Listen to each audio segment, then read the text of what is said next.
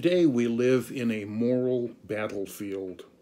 Faceless forces of social pressure and worldly concepts of correctness are constantly challenging God's unchanging principles for everyday living.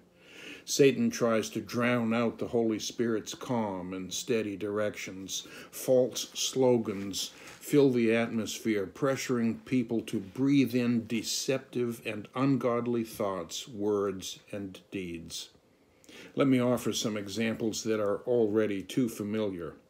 God instructs that human life is sacred. We're made in the image of God. We are forbidden to murder. See Genesis 1:26, Exodus 20:13.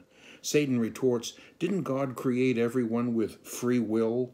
Freedom to choose is a God-given right. Freedom of choice becomes the popular refrain, even though the expression is never uttered in a complete thought. Freedom to choose what? And so 60 million babies are murdered through the exercise of free choice. Similarly, God provided very explicit instructions about marriage and intimate relationships. Jesus reinforced God's definition of marriage. Take a look, for example, at Matthew chapter 19, verse 5. And he spoke of God's standards for intimate relationships. See John chapter 8, verse 11. But Satan's response is, didn't Jesus instruct us to love one another? And didn't he say not to judge others? By twisting these concepts, Satan spins the false narrative that loving others requires us to encourage people to openly defy God's standards. Satan battles against God's unchanging standards by distorting Scripture and encouraging people to do whatever they please. Doing whatever we please without application of moral standards results in disaster, as was demonstrated repeatedly in the book of Judges. See, for example, Judges chapters 19 through 21, recording the anarchy and lawlessness resulting from rampant sexual perversion and selfish actions that were devoid of any moral standards. Mindless groupthink promotes a persistent spewing of untruths. George Orwell, in A Moment of Prescience, pointed out, the further society drifts from the truth, the more it will hate those who speak it.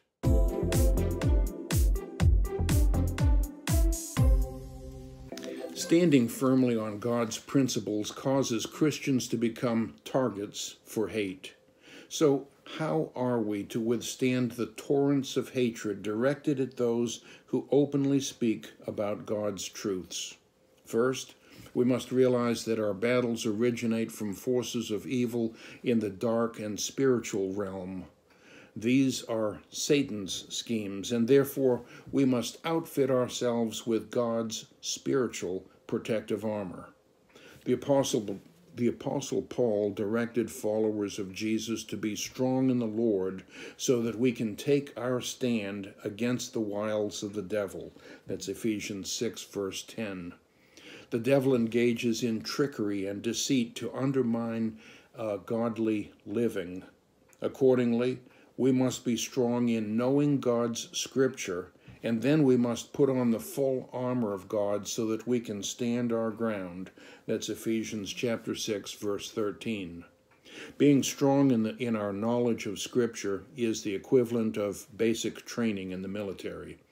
The armor of God is ineffective if we cannot distinguish between the truth and a lie.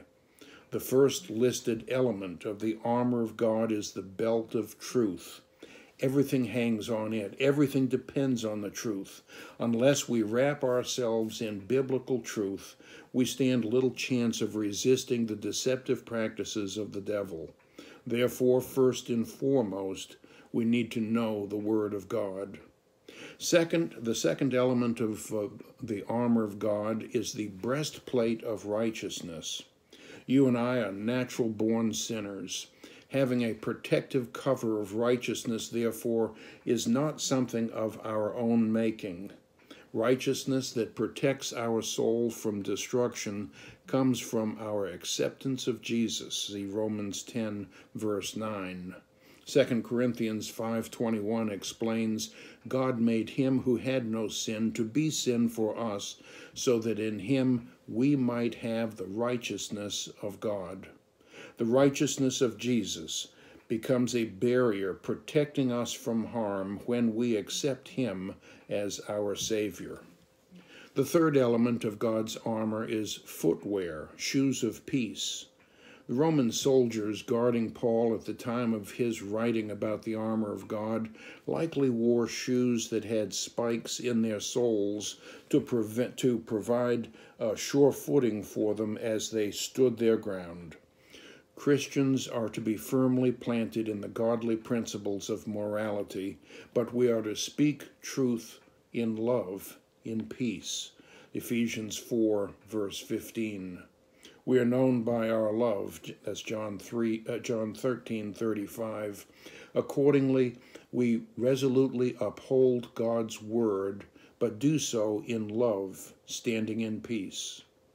Fourthly, Paul listed the shield of faith that extinguishes the flaming arrows of Satan's attacks. Faith in God's word hardens us to the fires of anarchy and confusion that is shot off by demonic forces seeking to undermine order and morality. Faith enables us to see beyond the circumstances of the moment, knowing that God will use all circumstances to advance his kingdom, and that prevails ultimately. Take a look, for example, at Romans 8:28. The helmet of salvation is the fifth defensive component of the armor of God. It's Ephesians 6:17.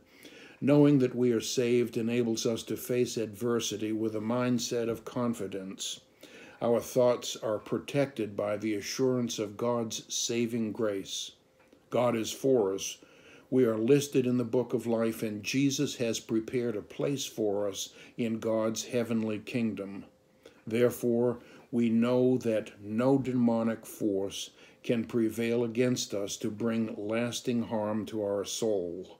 We are saved. Each of these elements of God's spiritual armor protects us as we stand our ground on God's moral principles. But the last provision that is made in God's spiritual armor is this: the sword of God's word. That's Ephesians 6:17. God's word becomes a spiritual sword, a defensive and offensive weapon, only when we can be proficient in his word. Effective use of God's sword of Scripture requires training. The old-fashioned sword drills come to mind, where children were drilled in the content and location of various scriptures. Jesus kept the sword of the word ready for immediate use. For example, when Satan attempted to exploit the vulnerabilities of Jesus in his human form, Jesus swiftly drew from the Scripture to fend off Satan's temptations. We need to keep Scripture ready to fight off the temptations that seduce us in our everyday life. Skilled use of the sword of God's word requires constant training in Scripture.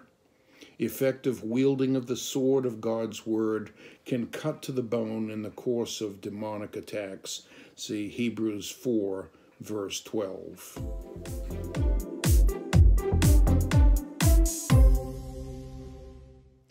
The battles we face every day originate in the dark spiritual realm of demonic forces.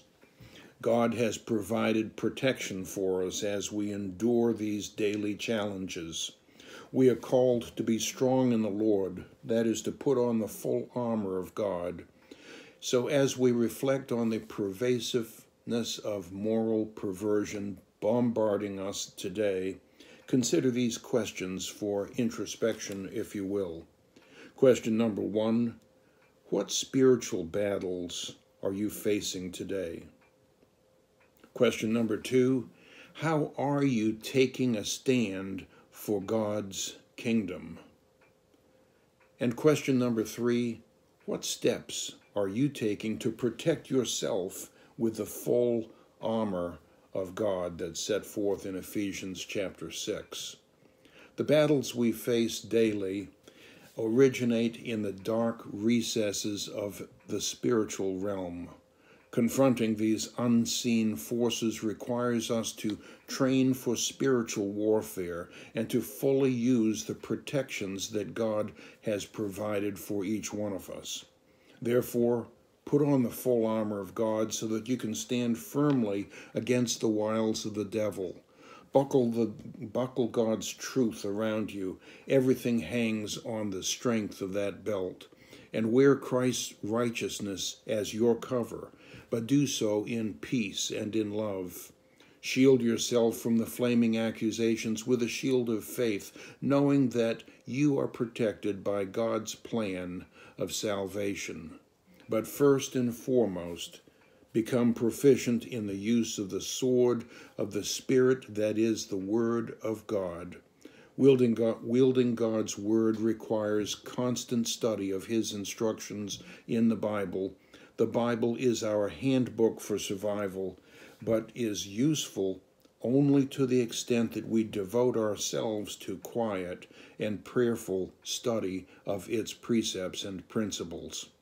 We must be steeped in the Word in order to fend off the persistent clamor of demonic social chatter and false standards of political correctness that steamroll many into mindless submission.